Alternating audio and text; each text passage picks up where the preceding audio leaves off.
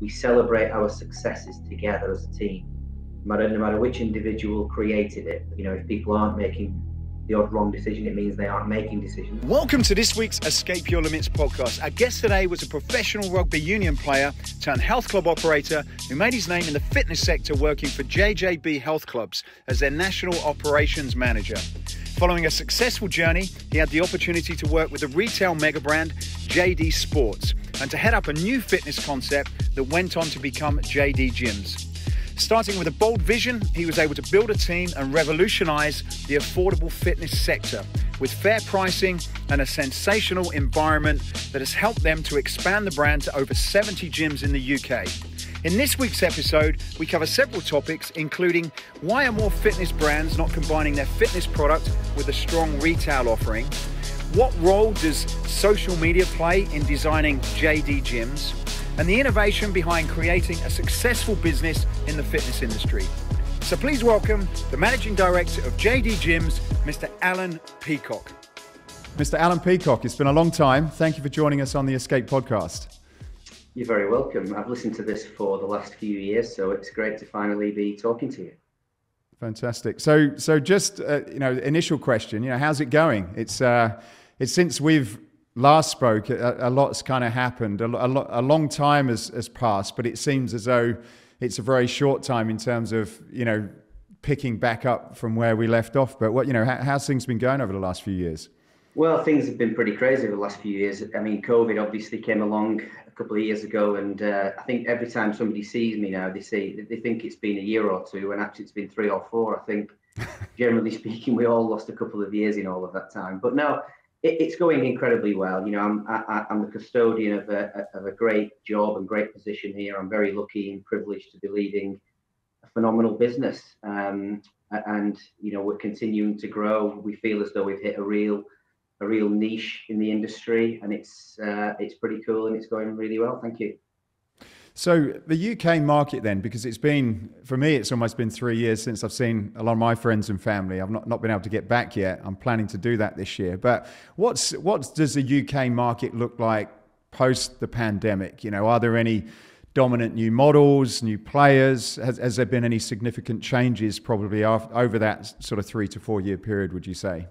Well, I think it does look different from when you were last here. I think the biggest change obviously has come around post-COVID with people's working habits being different, the way that they live their life, the amount of time they spend at home, the amount of time they spend at leisure, and the amount of time they spend in the office. That's always going to change things. Typically there was a lot of the dominant players in the UK market had a significant presence inside city centres. And I think, like it probably is across the rest of the world, that's the market that's been hit the hardest.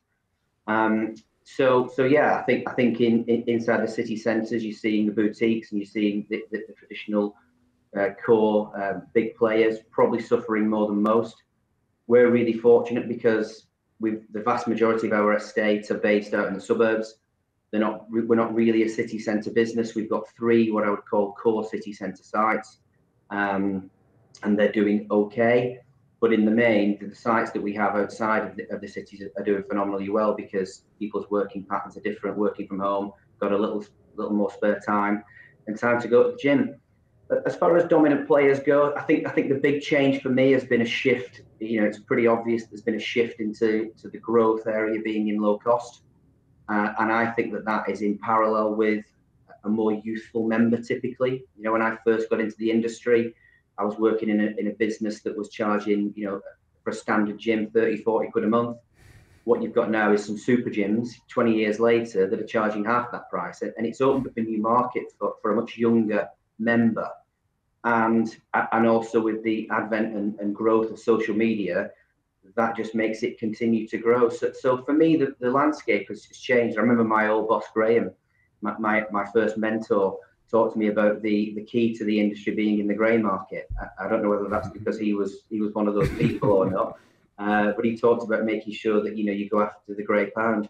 Well, for us now it's changed. I've ended up with JD Gyms in a business that's become self-fulfilling in the way that we design the sites, the way that the kind of music that we play, the atmosphere that we generate.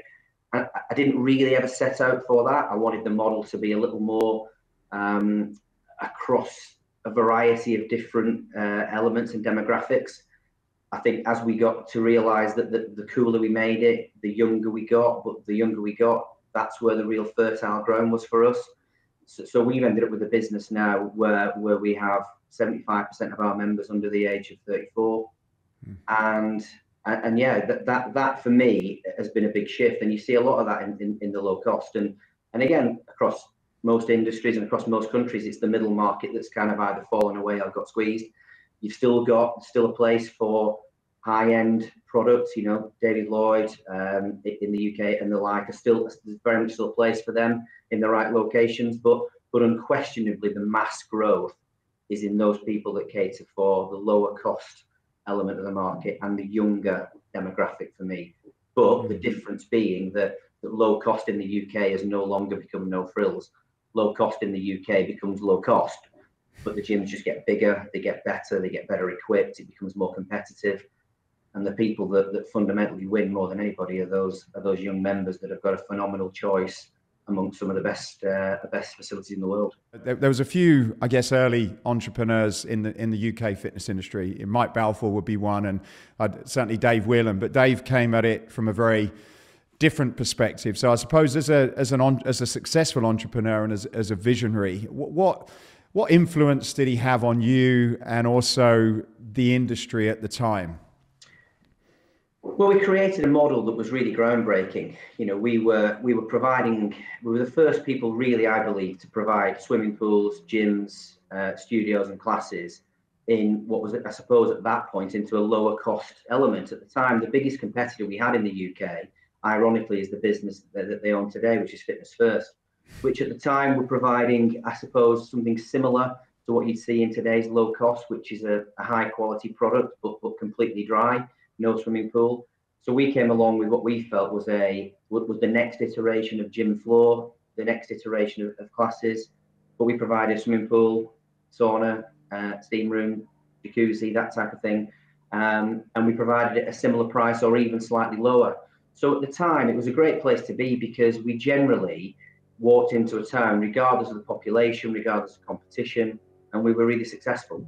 So we were kind of guys who started along, and we were people who didn't have a huge heritage in the industry. We knew what we were doing. We were incredibly passionate. We absolutely bled the business through and through, and learned on the job a little bit, I suppose, for the first 5 or 10, and in the end created a sensational business built around amazing customer care. You know, Dave's philosophy was always from the start to make sure that it was right. So we had a business that was built on quality first. You know, the guys out in the gyms didn't even look at the P&L, weren't overly concerned on sales targets. This was all about look after the members, and the business looks after itself. So what you find when you get that is a culture of people that want to make sure the clubs are immaculately clean, that the member experience is perfect. I mean, NPS wasn't really around then, but if it was, I'm sure we'd have a great store, because the retention in those gyms, I've never seen it. I've never seen the like of that since. So I genuinely feel that what we created at that point was something that was truly groundbreaking. And Dave himself, you know, he's an inspirational guy. I'm from Wigan, so I'm the guy here who's seen what he did with the football club. I'm seeing what he's done with the rugby club. I saw what he did as a professional sportsman. So across the town, generally, the people that know him, the people that have worked closely with him, have got the utmost respect. They know that he's a tough taskmaster. We've all probably got some stories about how tough Dave can be. But yeah, he instilled things in me and the people in my business that have worked in that organisation that are invaluable. You know, cost control like you've never seen before. You know, this business here where I get these young guys coming along and telling me it's all about sales. Well, you know, we still keep an eye on the electricity meter, because you never lose that once you work with Dave.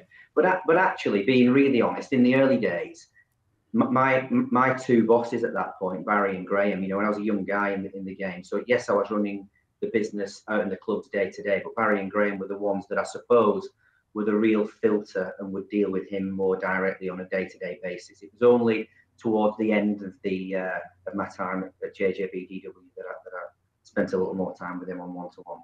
When I used to, I remember Graham giving me a tour of the clubs. We were trying to do business with you guys at the time. It was in the early days. And I remember we worked with LA Fitness that had pools and were considering the costs of whether they should continue them. And I remember Fitness First, I think they had a pool in Bournemouth, and then they decided, look, there's too much cost and hassle. So I got to know those two businesses pretty well. And then when I saw Graham, he took me into this pool, and it wasn't just a regular pool. He was, I think he had a background in the sort of nightclub industry from his ideas, but he had kind of like disco lights, and it was just an amazing. The pool was amazing. There was spa. There was amazing Group X studios. Great team. You know, you'd walk through, and the reception, he was obviously, or whoever was involved, had that dialed in, because there were smiling faces and they were greeting you, and it was just this extremely well-run machine. And I remember at the time thinking, well, there's one group that's kind of going down one direction, and then there's you guys that are sort of investing and seem to be able to do it at a really amazing cost. So what do you think was the secret sauce? Because that model did work for quite some time, and I never could put my finger on how, you know, both businesses were successful, but they both had a very different approach to the club itself. Do you know what, Matt? That's a great question. When you look back, at the time, you don't necessarily look at it like that, but you look back on your career and you think, you know, I've asked myself the same question, and I've asked myself the same question as to what that time did for me.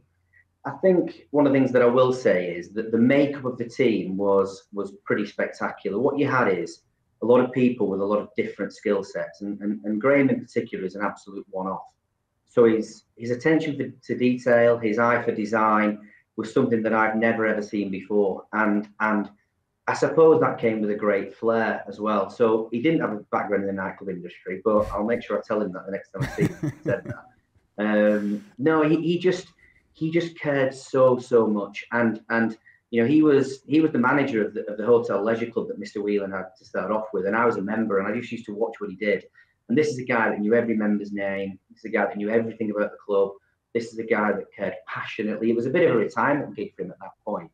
He'd done something different, and yeah, his attention to detail, both on design and amongst the people, and it didn't matter who you were. In fact, if anything, it was more important to him the more unfashionable you were. You know, we used to have a saying that we, you know, focus on the unfashionable, and we tried to get the staff not to just talk to the peer group or the ones, you know, the pretty young girls or the hunky young guys. This was all about finding those people, you know, finding the Mrs. Jones in there that comes in, you know, this is a person who feels vulnerable, hasn't been to a gym for a long time. Let's find out who that person is and let's get to know them.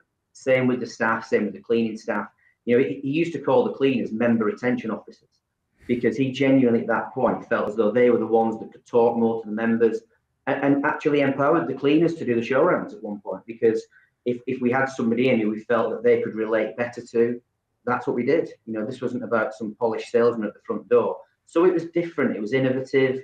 It was something that was very, very different from what anybody else was doing.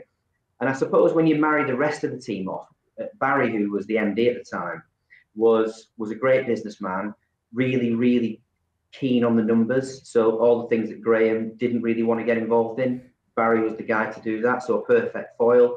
You know, he would do that and get involved in the numbers, work the corporate side, work the PLC side, work with banks and the accountants. And behind that, I was the young pup, really hungry and just having the time of my life, and you know, going to work with a massive smile on my face and killing it wherever we went, and yeah, and just, you know, having great fun. Another saying we had fun, but we had fun with responsibility. We never lost sight of the fact of the things that we should and shouldn't be doing, but yeah, we had a great time doing it. And I look back on it, and it was everything from looking after the member, having a real key eye on design. So that's why still today, you know, we haven't created a cookie cutter business. Whenever we open a new site, I'm into the detail. My team are into the detail. They have to be into the detail on the way that the tiling looks, through to the way the color scheme, the lighting. I'm involved in all of that. So that means that the rest of the guys have got to be involved in that, because it might be a gym now. You know, I'm in the fortunate position to sit here with 75 gyms in the UK. And unfortunately, I don't get to see some of them very often. But when I'm building that gym, I treat it like it's the one that I'm gonna go to 4 times a week. And so yeah, there was a load of elements that we learned in those early days that I now look back on. You know, people say to me, you learn so much, and when you're in it, you don't necessarily realize, because you're always looking at the things that other people are doing, and what are Fitness First doing, what are LA Fitness doing, what are Cannon's doing, what are Nuffield doing. But actually, what we perhaps didn't realize at that point is that I think people were looking at us and scratching their head and saying, how are those guys doing it? And we had a really cool team. We had really bought in individuals, and I suppose that's something that I've carried on. I've realised that I'm still in the people industry here. You know, I'm part of building a great physical product, but as soon as I think that it's a physical product and not a people business, I'm screwed. You know, when we open a new club, I stand in front of the PTs to this day. I talk to them all. I talk to them about where the business was born and how it came around. I might not see those guys again, or I might not see them for a year.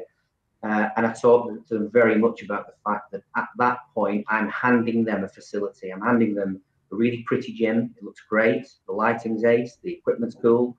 It's a great place for them to go and run their business. But what they provide is the club. I provide the gym. And it's about how they talk to the members and how they conduct themselves. And one of the things that we talk about in our business all the time is we look for ands and not buts. So at that point, when people first join our business, and it's a philosophy that I've had since the start, it's about, this is a phenomenal looking gym and the staff are incredible and it's clean and the classes are great and they always start on time and my friends love it, as opposed to, this is a great looking gym, but the staff aren't very friendly, but it's dirty, but the equipment's broken. So it's the ands over the buts for us. And it might seem like a very small thing, but it's the thing that takes a well-invested, great physical product into a phenomenal club. Thank you for supporting the Escape Your Limits podcast. If you're thinking about creating a unique and engaging fitness space to take your fitness to the next level, then we have you covered. Escape Fitness design and manufacture some of the most innovative, attractive, and durable functional training and free weight equipment used by many of the best trainers and fitness brands across the globe. As a valued listener, we are offering you a 10% discount off many of the products on our website. You can check out the full range by going to escapefitness.com and use the code dumbbell. That's escapefitness.com using the code dumbbell. That's it from me. Please enjoy the rest of this interview. The retail combination is something that is fairly, from what I see, it's quite a UK thing. Like we had JJB originally, DW, Mike Ashley with what they're doing with the Everlast brand. I'm just curious to know, because it seems like when you, and I remember going back years ago when I thought the model, you kind of had your retail, which I believe was downstairs. Was it downstairs or upstairs?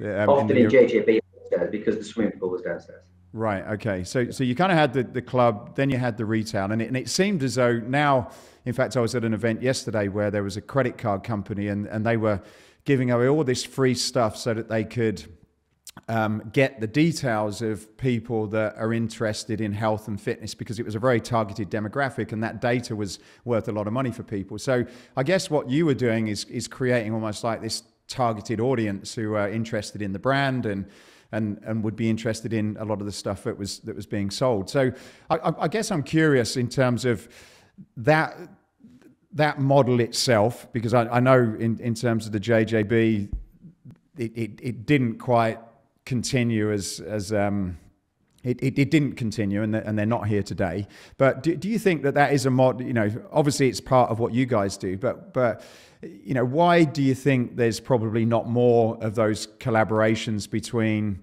fashion brands and gyms, or just traditional retail and gym? You know, why isn't Nike in the gym business, or Puma or anyone like that? What are your thoughts on that?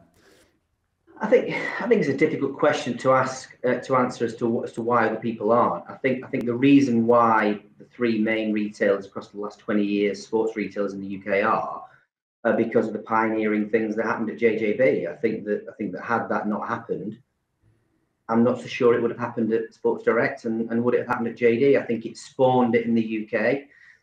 but if yes, the cross fertilization element of it is important, but it's never been the key in both of the sports retailers that I've worked with.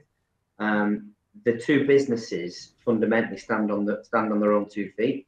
So when you're in a unit where there's a gym and a retail store, it isn't about the gym going in there to support spend in retail.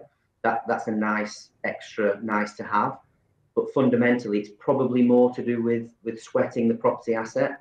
Most sports stores at that point would be double high, and the business that I used to work for instantly thought, you know what, how can we fill this huge void above us? Put a floor in here, what can we do? Well, we don't need more retail space because we've already got it, because we need that all on one floor, because that's the way the shopping experience needs to look. I know we've got a gym down the road that seems to be doing pretty well, and it seems like it's bringing the same people in. Let's see how that goes. And at the time, I think that ran really well, and I think it spawned the work that's gone on at Sports Direct, and to a lesser degree, I think, for us, because we do it slightly differently at JD. We actually, out of the 75 units, only have one combined unit with JD. So the JD Gyms business is very much a standalone business. This is a very different model. We don't take the same property. We've got one in Salford. In fact, it's just outside of Manchester.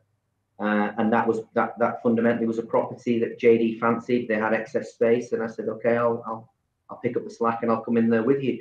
But it's this is where it works together. We'll do it, but it's never about the key cross fertilization story. And I think, to be honest with you, that's probably going to become even more relevant as more and more people buy online.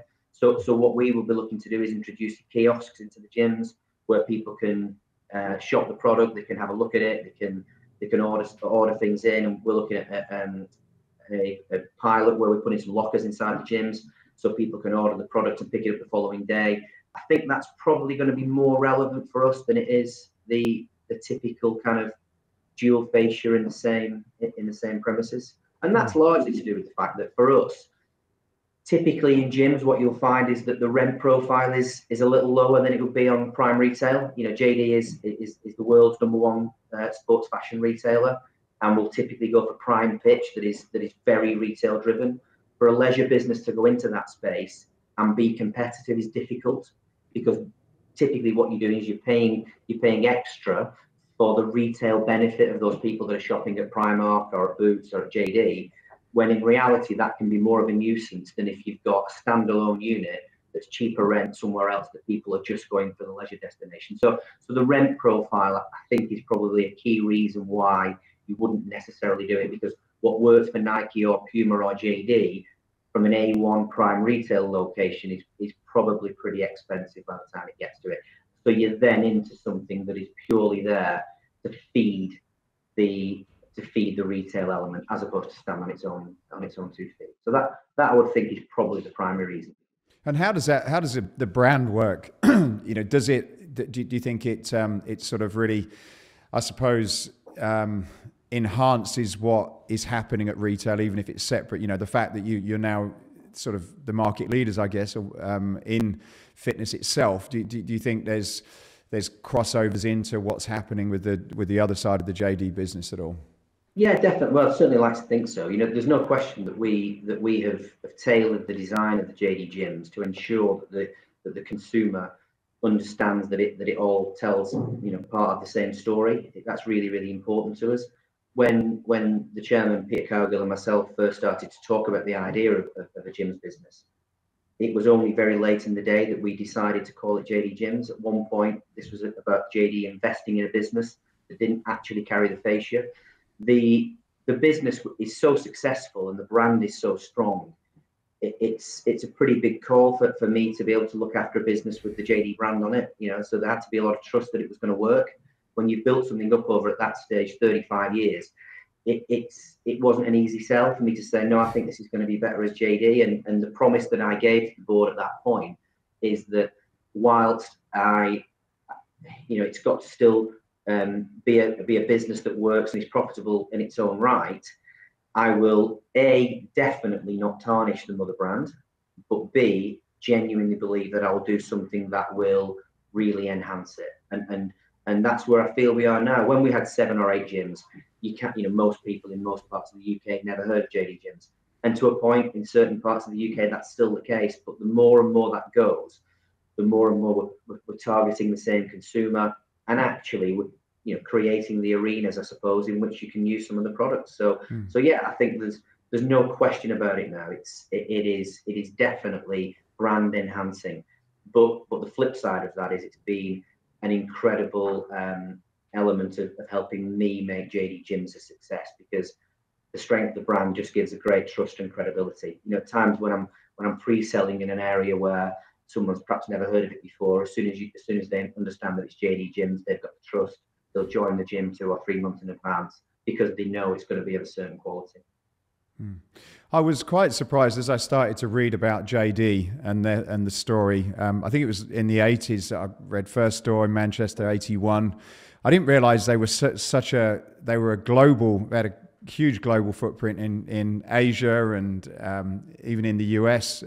Big flagship store opened last year in Times Square, which I wasn't aware of. And they're owned, I didn't realize that they're owned by an even bigger company that has a whole sort of a list of other well-known brands. So it's quite a powerhouse that you've got behind you, I guess, in terms of potential.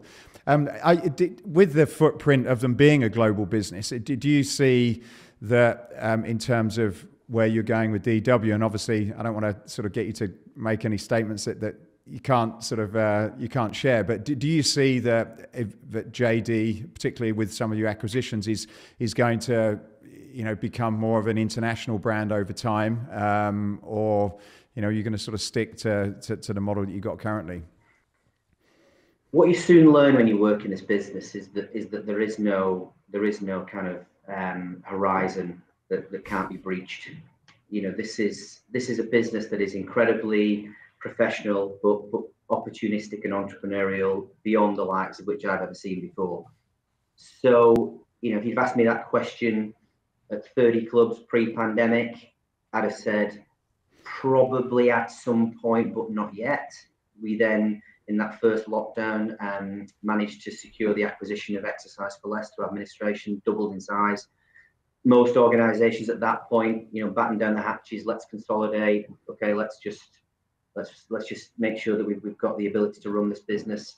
For us, it actually put the foot on the accelerator, because instantly overnight JD Gyms became something more significant within the wider group, and then it felt as though it could become something quicker. Particularly the success of the acquisition, how easily we took it on board and how successful those sites have been since. So there's no question about it. We're looking to do whatever is next. We've recently acquired a majority stake in a business in the UAE that was an entirely opportunistic piece of business. So we took that on. It's not because we were looking for a base in Dubai as the first one outside of the northwest of England. It just so happened that it was a great business with a phenomenal management team, and we liked the look of it, and we thought that this is a great way to test the market overseas. That one still isn't branded JD Gyms at this point, and the guys very much fundamentally run that business. But yeah, it's definitely increased and whet the appetite for further international expansion quicker, I suppose, than we would have certainly thought a couple of years ago. I mentioned before I was at an event, and it seemed yesterday, or last couple of days actually, and I suppose I've spoke to a lot of people in the space, suppliers, operators, and it's been a very, very tough time. But it was a fitness tech summit I went to, and there was people like Microsoft and Strava and a number of people that you would class as being outside of the industry, and they were talking about their plans of coming into the space from a technology and a number of different sectors, and their view is, look, this is the hottest thing. Health, fitness, wellness is huge, and we're going to be dumping loads of money into it. And I suppose you've got a lot of the traditional businesses that are still coming off the back of a pretty tough time. Being part of a bigger organization, Pentland Group, they seem to be just very smart and clean and execute extremely well.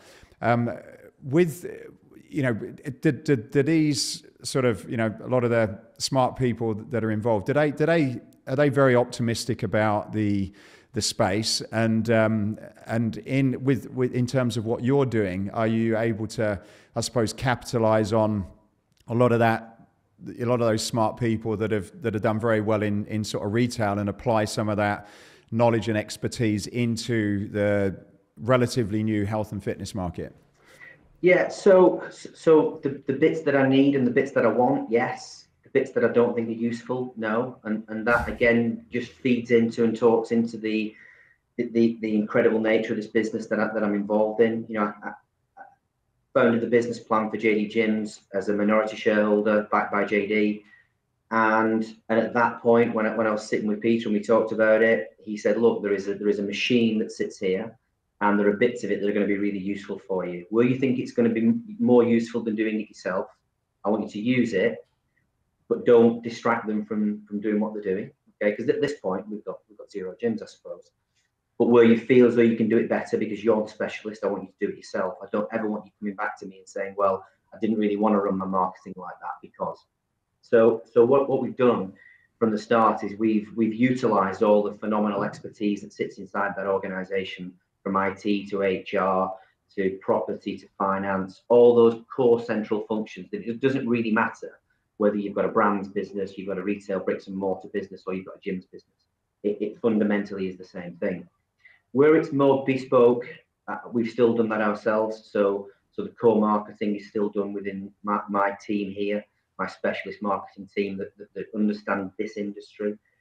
I suppose to answer your question about are they kind of seeing the traction behind the space?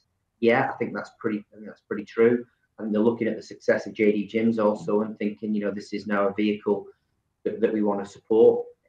Again, with a business that's so enormous, you've got a small business such as JD Gyms, that when it is still really small, I suppose there's elements of it being confusing as to, you know, why are we doing this and is this really core for us? The bigger that we get and the more successful we are, the more that we get brought into that.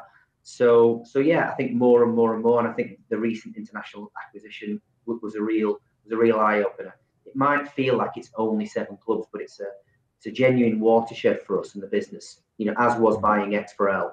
We've got other things in the pipeline that we're working on at the moment that are really truly exciting. And yeah, it's within the business. I couldn't ask for it to be any different. And I'm not just doing that in a kind of sycophantic way. Genuinely, you know, why would I not leverage phenomenal IT expertise or property or finance or HR with a business that's as big as it is?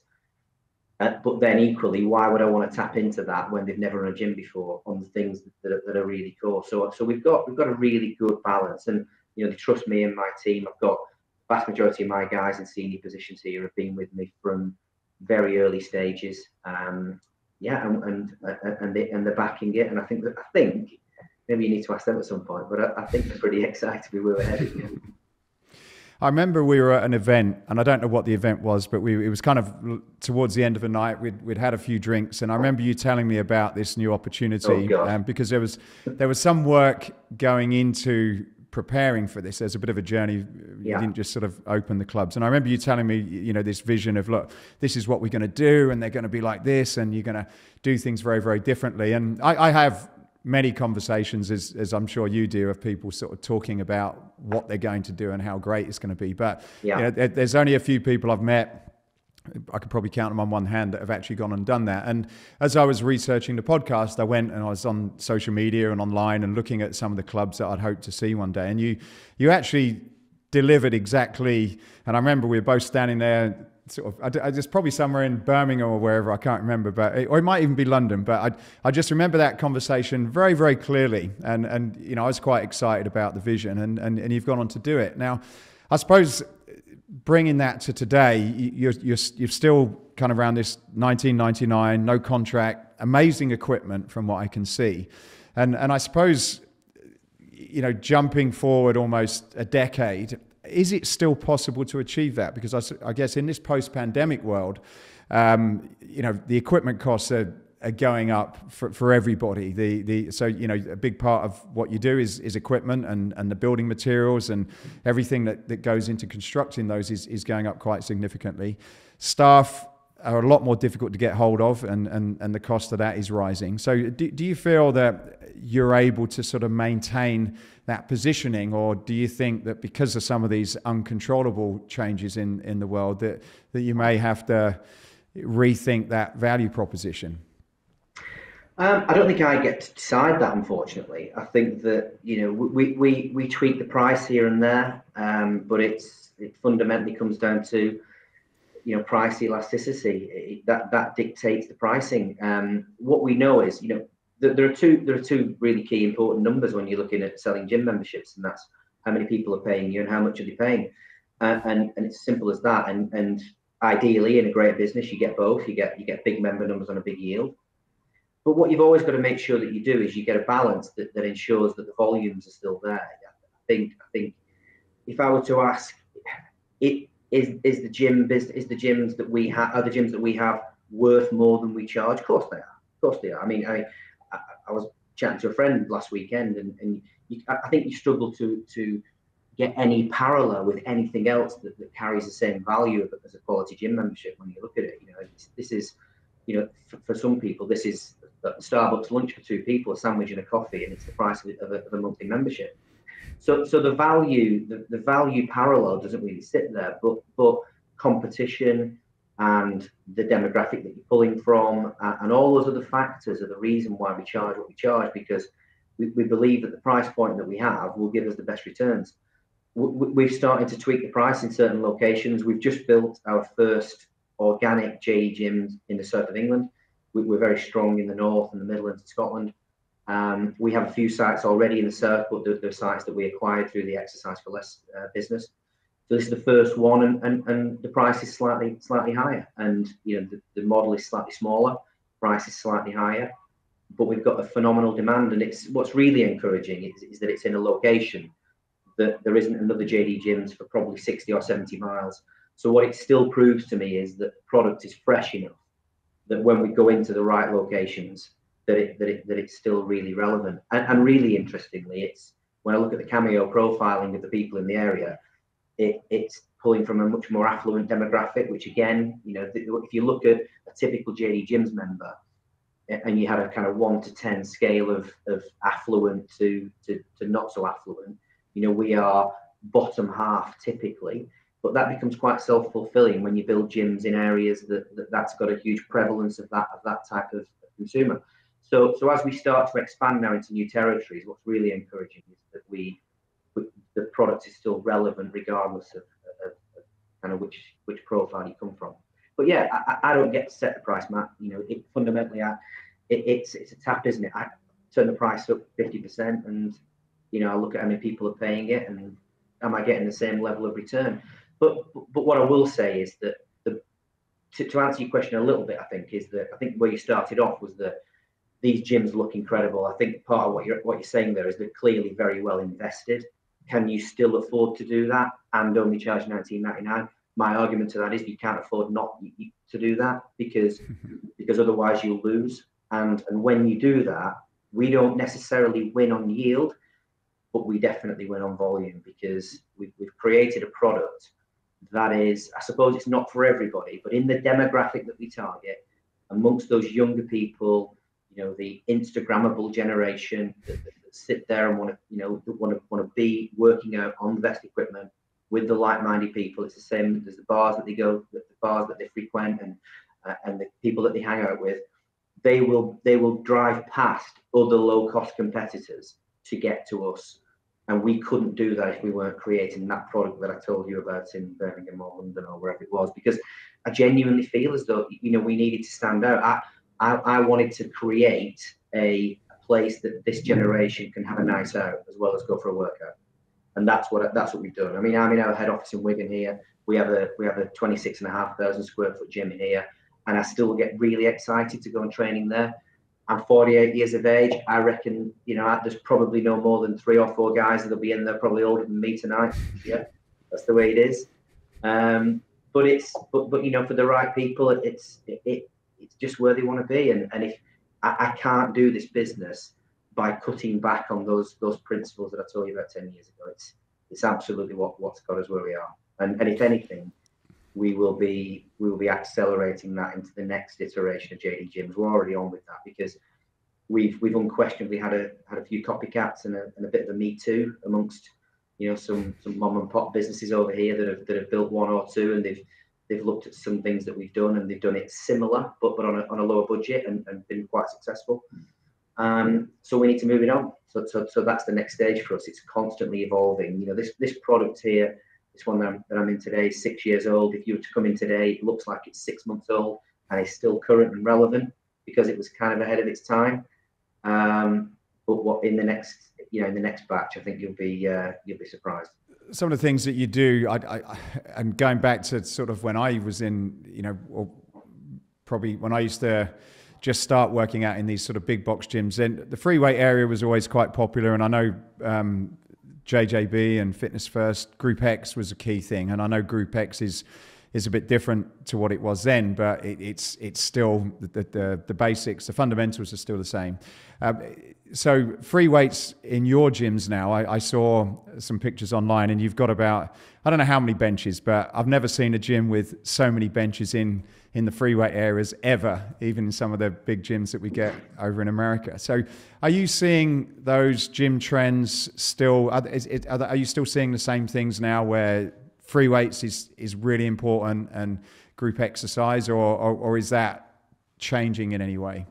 I still feel as though you have a variety of different members, but for me and the kind of level of how discerning they are depends. Often can depend. I can look at the equipment that they use, and by discerning, what I mean is that are they walking into JD Gyms because it just happens to be the one that's closest to home, and if somebody opens closer, if the relationship with my gym is to go on a cross trainer or to go on a piece of fixed resistance, it's very difficult for me to create something with that person other than through the staff or through the music atmosphere that means that they will continue to come with us, into the longer term if it starts to get competitive.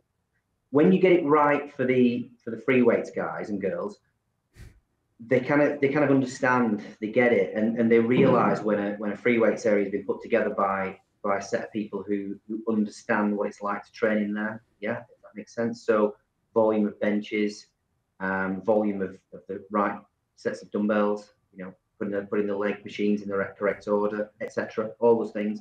The amount of comments that we get from people in our gyms that say, finally someone's created a gym for me that feels as though I can still get all of those other things and it's still got that free weights area that I really need. We still stop the dumbbells at 50 kgs. There's an element there where when we took exercise for less, they had it up to, I think it's 70 or 75. There's still elements of it that we want to make sure that it maintains that health club feel, and we feel as though going beyond 50 can sometimes mean that 10 or 15 members that use the ones that are heavier can sometimes change the atmosphere in there a little bit. But yeah, I mean, the volume of benches that we put in is something that I started probably about 5 or 6 years ago. But yeah, we typically in a new gym will put something like 28 multi-benches. 34 is the most we've done. But the funny thing is, though, as someone who loves using free weights, it's always amazed me how gyms will put 3 or 4 in there, and you just, for something that's so inexpensive compared to other equipment, how everyone uses a bench for something. Nowadays they're jumping on them and doing all kinds of crazy stuff. But when I saw that, I thought, well, I've never seen it before, and it was very interesting. But then I thought on the other side, but I'm glad someone's just actually works out in the gym enough to realize that you need to make those bigger. Well, it's exactly what you just said. It's the most inexpensive piece of kit that we have in the gym, and it's probably the most popular, that and the treadmill. So yeah, you go to gyms and you look at the fact that people are queuing for treadmills, and you think, God, we need new treadmills at however much a treadmill costs, depending on how many you're buying and who you're buying it from. But when you see the same problem in a free weights area, you think, hang on a second, I can solve this pretty easily and pretty niftily. What it does actually, Matt, though, is it changes things, because what you find in the gyms that you're talking about, where the benches run out, yes, you can still get a similar volume of people, but it means that people have got to work in with others often. What we'll sometimes find when the gym's a little quieter is 3 guys turn up to train together, and they'll all press at the same time, which they quite like. So they'll press at the same time, and then they'll chill out for a little bit at the same time, and they'll have a natter, as opposed to one and then the other. So we watch the behaviours of members, and we watch how they do it. obviously some of our gyms are very popular, and even with 28 and 30 benches, we can still get it pretty full. But at that time, it means that they can still get on a bench. It just means that, that at that point they're working with each other. And in reality, I like it sometimes when I see a really, really busy JD and I'll see 4 or 5 benches free. That's a great sign for me, because people might look at that as a waste, but I absolutely don't, because it just means that we've made sure that those really discerning free weight members can get a pair of dumbbells in their hands and they can press, because most of the guys in there, they might not be able to get on the lat pull down, or they might not be able to get on the piece of plate loaded, but as long as they can get a pair of dumbbells and a bench, they can pretty much do a full workout. Yeah, keeps them happy for a little while, doesn't it? And we bolt them to the floor as well to keep it in order. That's the other thing. Yeah, I did wonder that, because I thought, God, who's going to be putting those back? So that's smart as well. Yeah, you need to bolt them to the floor. Yeah. How much has social media influenced your design? Because your younger demographic, they're on TikTok, Snapchat, Instagram, and as I went through your page and then clicked on some of the things that you guys had reshared, and then looked at some of the people that were using it, there's a lot of people that use your gyms that have got very big followings on Instagram, and they work out in your gyms, pushing sleds and all that kind of stuff. So have you found, as someone that's having to kind of decide where to go and what to put in, that what's happening on social media plays a key part in some of the decisions you're making for that gym floor design and the equipment choices as well? The social media hasn't influenced how we design the gyms. How we design the gyms has given us a cool presence on social media. You know, we don't, when we're designing the gym, we don't think, how is this going to look on Instagram at any point. The gyms are put together for the experiential element for the members. You know, I want them to come in, you know, the atmosphere that they train in is the thing that makes them A, want to come back, and B, tell their friends about it. So the music has got to be bang on, the content, freshness of it, the volume of it has got to be absolutely perfect. So we invest, you know, quite a lot of time into that. We need to make sure that the kit provision that you've just talked into is right. We need to make sure that the lighting is right, because I want people to come and you know, and have some escapism and feel as though they're in a place that they just really, really want to come back to. You know, it still thrills me every time I see someone walk in for the first time and see it and think, I want to train in here. You know, that feeling that you get. There's only been a handful of gyms in my life that I've ever done that. I've walked in and thought, you know what, in the early days, I actually am going out tonight for a drink with friends, but I'd rather stay in here and work out. Looks like more fun. So the design is driven around the member experience. It isn't driven around how it will look on Instagram. A few of my younger guys in the marketing team have now started to say to me, we should stick this mirror here and we should do this because it looks great when they take a selfie. So there's little bits of my guys that are trying to influence it a little bit.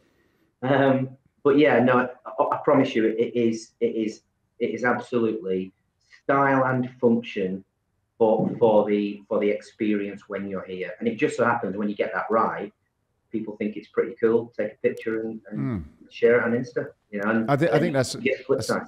Yeah, I think that's I like that thought, and it's about, I guess it comes back to making a fantastic product, because if you make a fantastic product, people are going to go and share it. And without question, when you look at, if you were going to do an Instagram video or picture and you want it to look cool and people to share it, then you want a really cool background. And the stuff that I've seen, because I'm someone that does a lot of filming and that kind of thing for our own business, is all the bits that you want in the picture are kind of there, and it makes it easy for it to look like a cool post. But I like what you said. The way that you come about it is not to make it look good on Instagram, is to make something look good that people are just going to want to come and be involved in and share and look at, which is quite a cool approach. I wouldn't have, you know, when we first designed it, you know, Instagram wasn't the thing that it is today. So 7 years ago when we started this business, we were still designing the gyms along this way. So that's kind of evolved. So social media, the biggest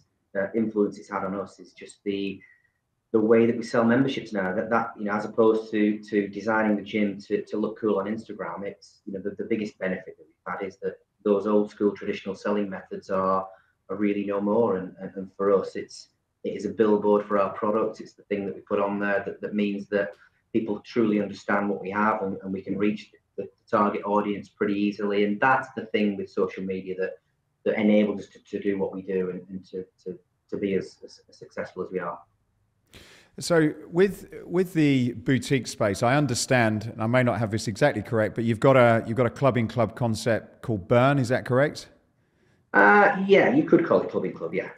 Yeah, and is that like your version of creating a boutique feel within the four walls of a traditional fitness club? No, not really. Okay. I can see why you would think it though, so I think it's a good question. But it's funny enough. Again, the first one that we did is in our hometown club here in Wigan. And interestingly, Matt, I know you haven't listened to the reason why you've asked the question, but it was in conjunction with Escape that we did this one. I did some work with. It was on your website, and I've got some core bags on there. So I thought, okay, well that's cool. Yeah. Look, I know this market really well. I was born here. Yeah, I live a little outside it now, but I know the market really well, and it's a heartland of a place that people want to train really hard and get results. This is they don't want to kind of mess around. They want to get in. They want to make the most of the workout and get results. And when we built this gym, interestingly, because I knew the local market so well, I felt as though some of the bigger competitors that we had were small PT led Group X, areas that you have in industrial shed. There was probably 5 or 6 of them that were charging 60, 80, 90 quid sometimes a month for fundamentally, sledgehammers and hitting tires and tire flips and all that type of stuff. So what I tried to create here is a kind of halfway ground between what you would see in a normal health club style Group X and something that was as hardcore as that. So we came up with JD Burn at that point. So it is a very efficient arena in which I can push a lot of people through a quality HIIT workout in 40 minutes. So that's different to a boutique feel. It's I want them to feel a little more hardcore in it. So JD Burn is very much about getting here and you burn calories and you torch fat and you get a leaner, cooler, sexier body on the back of it. Which is so it's not so much about the experience, it's about the end result. Yeah, right. If that makes sense. And is that something that comes part of the membership? Yeah, of course. It comes as part of the membership. So around a quarter of our sites have got bespoke third studios that are AstroTurf and Mesh and Orange Neons with JD Burn. And in the places that we don't have the space, we effectively have a combi studio. So in those studios, we still have the lines on the floor. So you'll still run body pump and you'll still run yoga and Pilates in those studios. But we can effectively change the lighting and we can make it look different. And the orange lights come on and we change the atmosphere, change the music, and we still run Burn in those studios as well. The experience is not quite as impactful, but yeah, it's great. I mean, more and more I'm seeing a change probably in our Group X offering now. I think that a lot of the traditional stuff, there is still a definite place for it because otherwise I'd alienate a certain section of the demographic that I don't want to lose completely. But yeah, more of the classes that involve strong, exciting HIIT workouts is definitely something that we are seeing more and more demand for. I'm still very much driven by what I see the members demanding, as opposed to always trying to innovate and put new concepts. When the industry first started putting rigs in gyms, we genuinely, as an industry, decided that was a really cool way to train, put them into gyms, and then had to educate the audience to say this is how you should train. That's moved on now, and people get it and they understand. I'm still very much I look at what the members are looking for. We see the classes that are popular. We pivot the timetable in that direction. We look at the free weights area. We see the pinch points. We look on the cardio. We still watch member behaviors and try and just stay one step ahead and give them what they want without being so innovative that it ends up confusing people.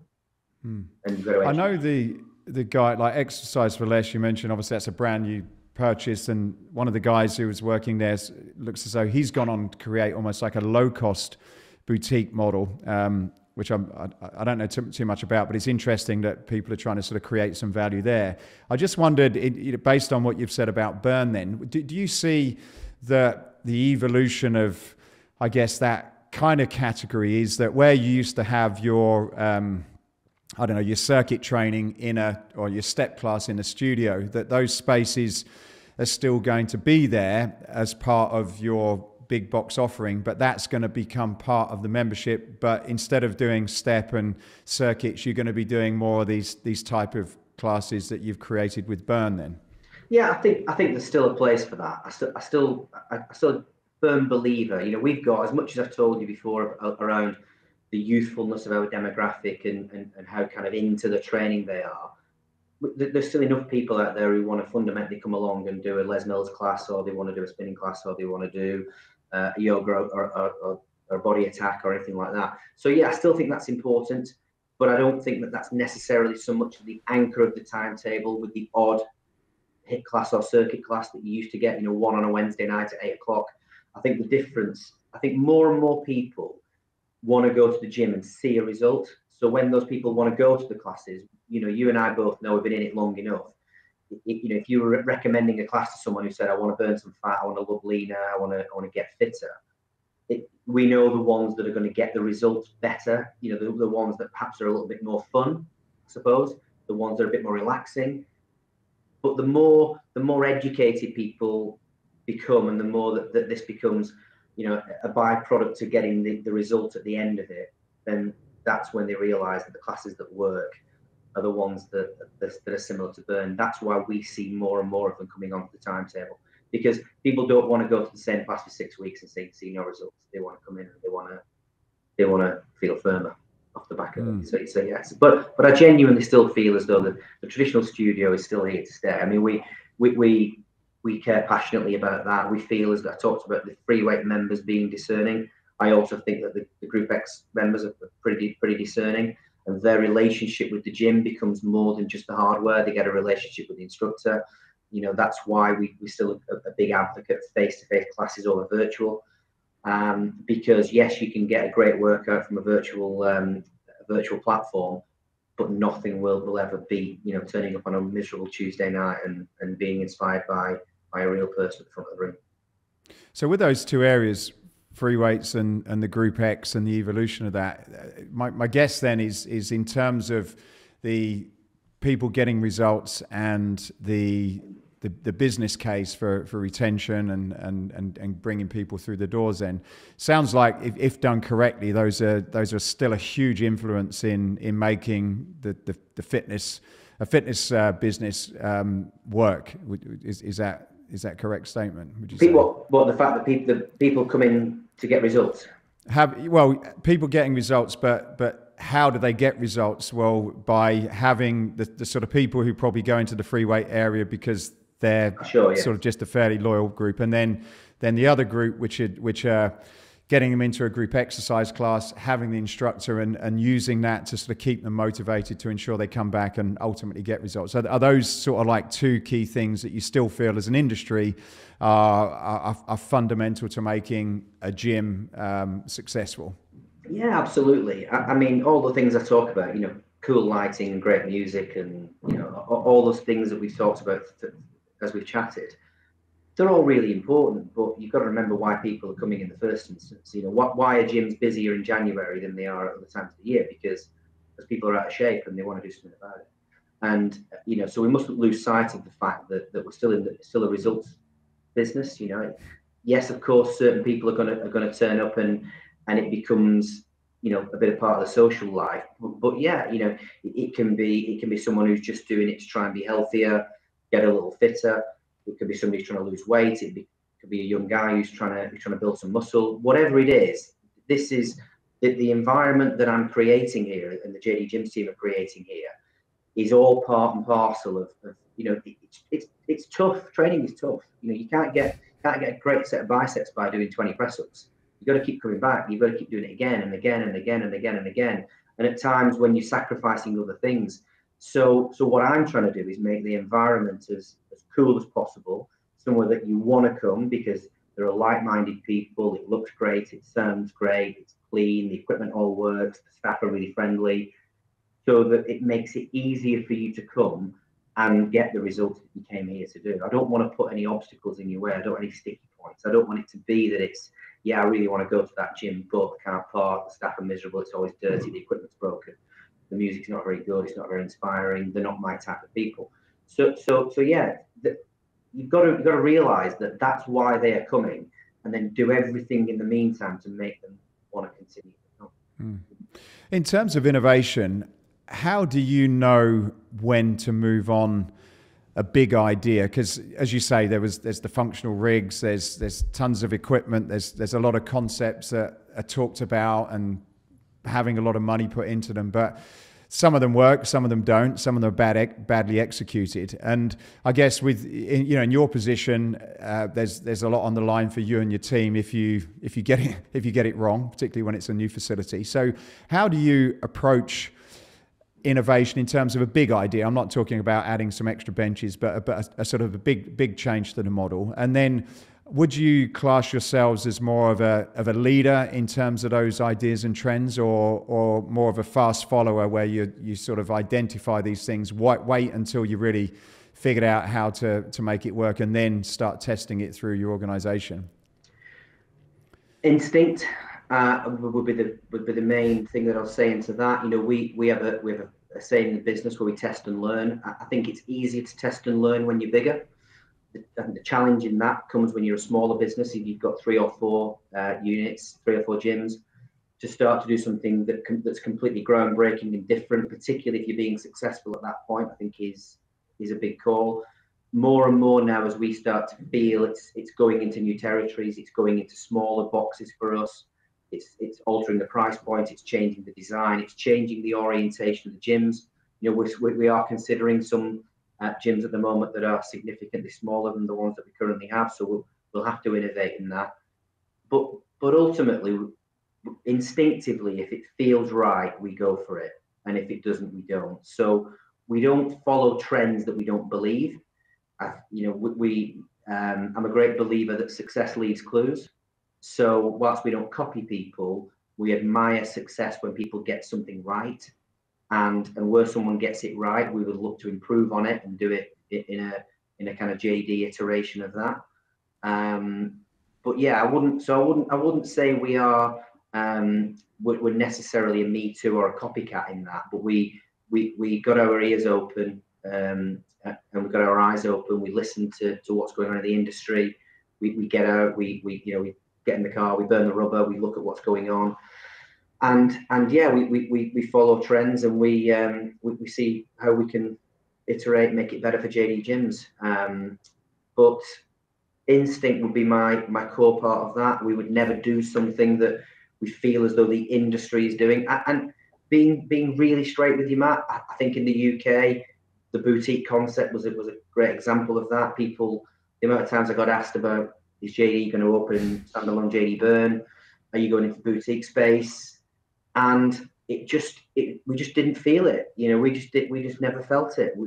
I'm sure there are businesses that are very London centric that understand that market really, really well and will get it right. Yeah, but as far as the rest of the UK goes, we would have been potentially a fast follower if we genuinely seen a model that we'd respected and thought that was really successful in that. And looking back on it, I'm pretty happy with the decision that we took. We genuinely at that point didn't really see it for us as much as everybody in the industry was talking about nothing but boutique 2 or 3 years ago, and you got to be boutique, and we were sitting here thinking, well, actually, we're pretty happy with what we've got. Let's do some super cool looking big boxes and play some cool music and make sure everyone can get some equipment. Alun, as a leader, like you've had to lead a team of people through a pandemic, which couldn't have been easy in the slightest, when you're having to close down your business and not know when it's going to open again, and open and close and everything else that's going on. And you've also made a pretty significant acquisition, as you mentioned before, with Exercise for Less, and now recently the one in the UAE.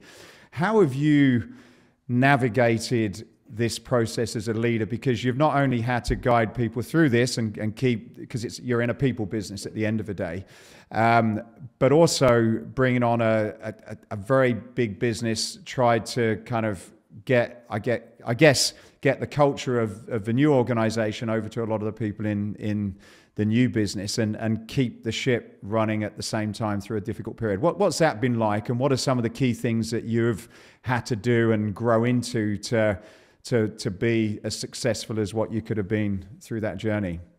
Gosh, it's been tough, Matt. the last few years, particularly through the pandemic, I recall those moments in that we had some phenomenal weather in the first lockdown in the UK, and I would sit and talk to my peers and sitting working from home, which is an alien concept to me. I've never done it before.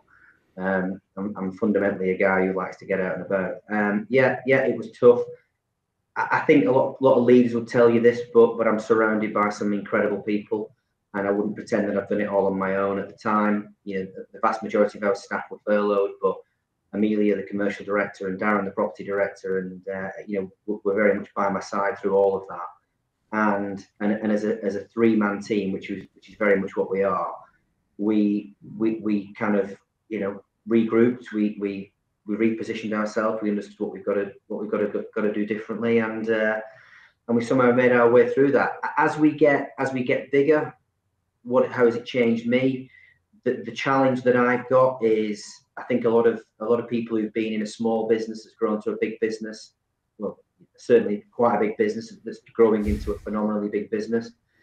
Find it difficult to relinquish and let go certain things that they owned from the start. So I suppose one of the things that I've had to learn is to trust, is to surround myself with great people and trust the decisions that they make. So allowing people to become more autonomous than they've been before. But we have a huge amount of accountability in our business. I'm a former sportsman, and a lot of the things that I learned as a rugby player are very much the way that I run this dressing room in here today, which is that we celebrate our successes together as a team. No matter which individual created it, the team celebrated together. But when we stuff something up, we look at each other in the eye and we understand. And when it's that person, they stick their hand in the air. And for me, it's really important that you get a philosophy amongst your team of trust and accountability. And I think that as a leader, that's the thing that I foster, and that's the thing that I try and nurture amongst the guys here. I want them to be really confident in what they do. I don't want people to walk into work and be fearful of making any decisions in case they get one wrong. If people aren't making the odd wrong decision, it means they aren't making decisions. And I'm not employing people here to just either be yes men or to coast along. To use a sporting analogy, I often talk about this being a high performing sports team, and it's not for everyone, Matt. The bigger that we get, the more pressure that we put on these people, but the more that we attract people that want to work in high pressured situations. I often find that a lot of people think that they want to work in a high performing business until they get into it, and actually they like the idea of working in a high performing business. Same with the sports team. The reason why a lot of great young sportsmen and women don't go on to make it is because when it gets a little tough and the pressure gets hot, no matter how much talent they've got, you've got to have the want to be there. And so I suppose my job more than anything is that, as opposed to playing an instrument, I'm now playing the orchestra, and I'm making sure that the guys that work in my team have got the tools at their disposal to do what they need to do. I give them the confidence to go ahead and make some decisions and to think big. And I suppose that's, as a leader, that's the thing, as opposed to when I started off pretty much alone and solo with a business plan and an idea and a concept. It's very different, and that transition is something that takes some time. But I genuinely feel that, particularly over the last year, it's something that we've really landed on, and I'm really excited for the next stage of where we can take that, because the acquisitions that you've seen at the end of it, we're now going to pivot off into a few different directions in the leisure space, which are really cool and really exciting, and the brand is supporting us on that, which is really great. Have you found a successful way of communicating to people from, it was before a very small group, I guess, and you could, like you say, you could have probably got around all the clubs and had that personal contact, but now it's much bigger, and you probably traveling, particularly international, isn't what it used to be. Have you had to find, or have you found an effective way of just keeping that sort of personal touch and connection right through the organization? I spend a lot of time talking to my middle and senior management about things beyond how many sales did we do yesterday and what's the plan for tomorrow and where do we think we're going to be at the end of the month. So a lot of the things that a lot of the concepts upon which the business is built, my key team understand that, and I expect them to go out and deliver it. When I turn up at the clubs, I talk to every member of staff, don't care who you are. I don't walk into the club and talk to the manager, and I try and get people to understand. If I see a piece of litter on the floor, I pick it up and I throw it in the bin. If the toilet or the sinks aren't clean, I wipe it and do it myself.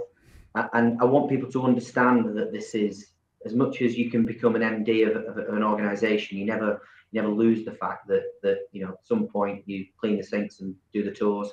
So I think that helps. I think that helps. In the more recently, we've had some issues with younger, newer PTs into the business that see the brand, they see the product, they think it's all some just big glossy corporation, and decide that they're kind of too important to clean treadmills or do those other things. And I ask them a very basic question, and I say, okay, if I walk in here as the MD of the company and the treadmill's dirty and you see me clean it, do you gain respect or do you lose respect? And they all say, we gain respect. I said, so what makes you think as a PT that your clients will lose respect for seeing you cleaning the tools upon which you do your work? I just don't get it. And it's those very simple values that we have. I just try as much as possible to ensure that the regional management team, the cluster managers, the senior general managers understand that that's what we're about, and just try and make sure that people stay grounded, because it's really easy in a business to see being successful. They read the press about JD, they understand that we're obviously pretty successful in the growth. It's very difficult that they don't become it's almost like a bit akin to a victimless crime, if you know what I mean. If they don't bother doing what does it really matter to this organisation? Well, it matters an awful lot to me and the team around me that have spent, that spend every hour God sends thinking about it, trying to harness it, trying to make it better, all those things. So we just try and make sure that the senior management are going out there and keeping people's feet on the ground and making sure that they understand that that's the kind of premise on which the business has been founded, and we don't want to lose it. And within the PLC, it's very similar. Peter, the chairman of the group business, is very similar. He's a very grounded individual, and it's something that we find it easy to try and mirror. Great culture. Final question, Alun. Escape Your Limits is about escaping what you've believed is impossible and gone on to make it possible. Outside of what we spoke about, what would be a recent memorable example of where you've escaped your own personal limits? I suppose recently, from a family perspective, taken the bold decision to move up to the English Lake District. So it's a place that we love. It's a place that, as a family, we feel as though we can get ourselves as grounded as we possibly can, and it's a brilliant place for me to personally escape. So my very brave 16-year-old son has taken the bold leap. It's not very far from home. It's just over an hour, but it means that he's turning his back on his friends, and I'm incredibly proud of him. So as a family, I think that the pandemic made us reevaluate certain elements of life beyond work and all the other bits. So this summer we take the move and we move up to the Lake District, and I'm really excited, looking forward to it. Fantastic. Well, Alun, thank you so much for your time. I'm looking forward. We must catch up when I get back to England. I'll have to. What's one of your newest clubs that I need to come and see when I get back? Well, the new club we're opening in Bury next week. So that's a really exciting one, because Bury is the hometown of JD. So it's only a mile away from head office. So it's a pretty cool club that we're opening down there. Yeah, or one in the south. We're opening one in just outside of Gillingham at a place called Hempstead Valley. Okay. Both going to be pretty cool. All right, I'll be sure to check them out. So thank you very much. Best wishes and congratulations on what you've done. That chat round the bar and what it's turned into is extremely impressive. So well done. No, good. I hope you enjoyed the chat as much as I did. Thanks, Matt. Hey, I hope you enjoyed this podcast. If you did, then please go over to iTunes and subscribe to the Escape Your Limits podcast. Leave a review, leave a comment. It really would help us a lot to continue to keep these going.